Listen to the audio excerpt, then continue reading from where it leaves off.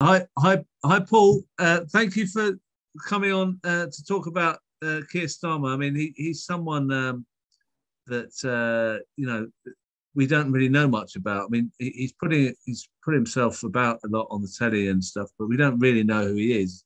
And you've you've got some background information about him, but also the reason why I wanted to talk to you, Paul, is firstly.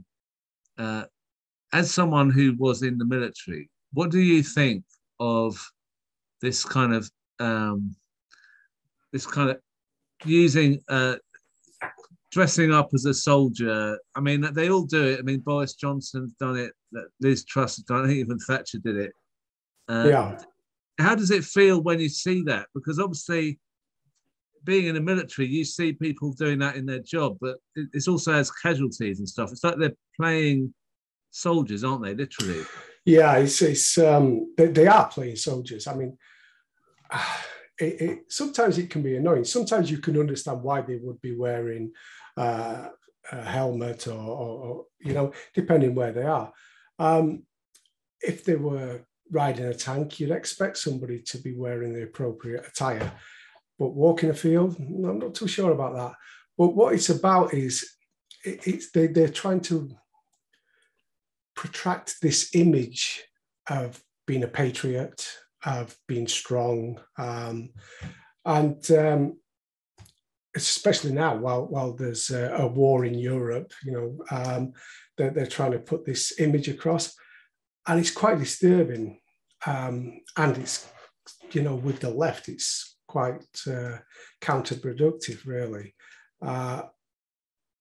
It's interesting that he should be doing this.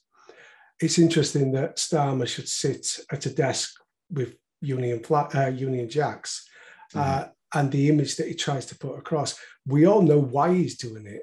He's trying to attract what he sees as the red wall that have left the Labour fold.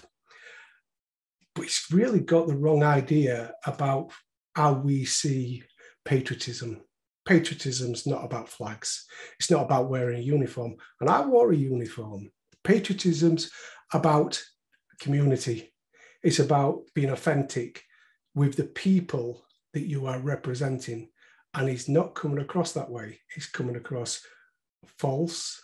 He's coming across like Mr. Ben. One day I'm going to see him dressed, I don't mean Tony Benn, God forgive, as Mr. Ben, the cartoon character. He's going into a shop and he's coming out one day looking like a workman. The next day he's looking like a soldier, and constantly this gazing into the middle distance, like he's going to bring into some sort of new future. He can He's see always the pointing. future. He does a lot of Yeah, pointing. he's always pointing. Yeah, usually to an ice cream van. I mean, it's so false. And whoever's doing his PR, he should sack him or change it. Did he? I mean, you've looked at his background. When he says his dad worked on the factory floor, he There's worked no all the doubt hours. about it. His dad was a toolmaker. But there's a few things about being a toolmaker. Now, I'm in my 50s, and I remember growing up, my dad used to tell me, if you can get an apprenticeship, and toolmaker was the top of that apprenticeship. If you were a toolmaker, you were set because you would always have work. Fantastic trade to have. You were never poor as a toolmaker, that's for sure. Yeah. And his mother was a nurse. That's fantastic. I mean, to me, growing up a miner's son in a miner's village, that's middle class. Yeah. That's not working class. We would have looked at these people, they had the nicer houses, they had the good jobs, that's something to look up to, something to aspire to as a working class person. A nurse was always respected within our communities. And anybody that had a trade, such as a toolmaker, any trade, electrician, carpenter, whatever, we looked up to these people. We aspired to do that job. Like my dad said, you don't want to be working down this dirty hole. That's why I ended up joining the army. Well, it was 1984, I joined the army. There were no more jobs there. And that was the thing, you joined the army in 84 in a pit village. Right. But yeah, so he's a toolmaker. That's great. But he actually owned the company. And that's good. That's great that he did that. But why shy away from that? Because to me, that's a better story. It's a better story about a working class man that got an apprenticeship. He became a toolmaker and he owned the company. That's great. Even to have people working for you. But he shies away from that. I mean, the facts behind it are that Starmer's father sat on, I think it's Radio 4, and had a discussion, and he talked about his proudest moments about his son, how his son came to work for him for 6 months. Actually, it was after he graduated, which is great. That's great. Which father would not be proud of that? But why Keir Starmer shies away from that is because he wants us to believe he's, no different. And in trying to do that, he makes himself different. But he's also said in the last week or two, in an interview, that he says, I remember our utilities, our phone being cut off because we couldn't pay the bills. So I know what's going through people's minds. Asked how long the line was cut out off for, he said for periods of time, months at a time, but we got to a point where we couldn't pay for the utilities. I'm not claiming great poverty or anything, but I do know what it is like to sit around the table and think we can't make ends meet. I mean, do you really think that he's been? I mean, the thing that I find hard to swallow with that, we couldn't pay for the utilities. Not the phone bill being cut off. The phone being cut off because we couldn't pay the bill. So that means if you can't pay the utilities, he's got no heating, has he? It's got no lights. He'd have no lights, would he? Or heating. Months at a time. Let's just, the phone. Yeah, the phone in the 70s. Yeah. I remember, we'd moved into the 80s before we got a phone. And when we did get a phone, it was a shared line. Yeah.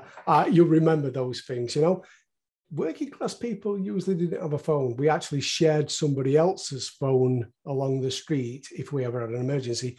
But we used telephone boxes in them days, because, that's how it worked. I think, again, that's Starmer trying to be part of a community that he left behind a long time ago, It probably never was part of. Probably never was, because, I mean, there's evidence to suggest that he was always petit bourgeois, the lower middle class. And you would be. Your dad's a toolmaker, for God's sake. Your mum's a nurse. They're two great jobs for the working class to aspire to when we were younger, when we were that age in the 70s, So none of it makes sense, but you can understand why he's trying to do it. He's trying to make out his working class, but what's wrong with being middle class and fighting for the working class? No wrong with that. Tony Benn did it. Fantastic advocate for the working class. You just want to see some authentic person stood there turning around and saying, listen, we know that life is not as good as it could be. We will fight to make it better for everybody. And if you've got that guy in front of you, you're going to turn around and say, no, I'm going to vote for him because, there's something about him that makes me feel he's being authentic, something about him that makes me feel he will do what he says. But because everything feels so contrived, so put together, so photoshopped, you think, I can't trust this guy. But like Boris Johnson did do well in the election, and he never ever made out he was working class. No, and he won lots of people from the north who didn't think, oh, this guy's from Eton, he's posh. They kind of thought this guy's a good leader or something. The thing is, politics is one thing, but human nature is another thing. Yeah, and completely opposite to my politics. The Conservatives, the Tories, completely opposite. However, you could see how Boris Johnson came across to the people as authentic, and working class people prefer people to be authentic, and they can manage their politics, which, it's a shame. If he had some sort of vision, that wouldn't be as bad as, the pretense that he puts up of being this working class hero made good, you know. People can tell when someone's not authentic. It's like a sense. It's like a sixth sense, because you have to have that, don't you, to survive. You have to be able to kind of it is our see survival someone instinct. We understand when we're speaking to somebody straight away, we know. And it doesn't matter how engaging that person is, or what relationship we have with that person. We've just got a built-in, you know, we have that sense, and it's very good that we do have that sense. Body language speaks volumes, you know, and he just doesn't do it. He's as wooden as the images that people put out, you know, make him. I mean, some people say he's a nice guy. He probably is, but he does lack in politics, and he does lack in charisma. And they say, well, he's doing really well in the polls. You know what? He's not doing well in the polls. The Tories are doing badly.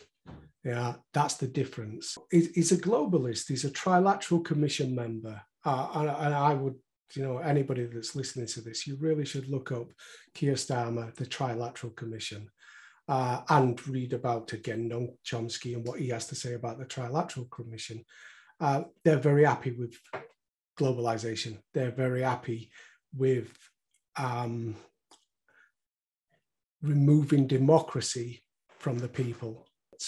As a Trilateral Commission member, his loyalties lie somewhere else, and not necessarily with the ethos of the Labour Party and what the Labour Party was built on and to represent, which are the working class and the workers.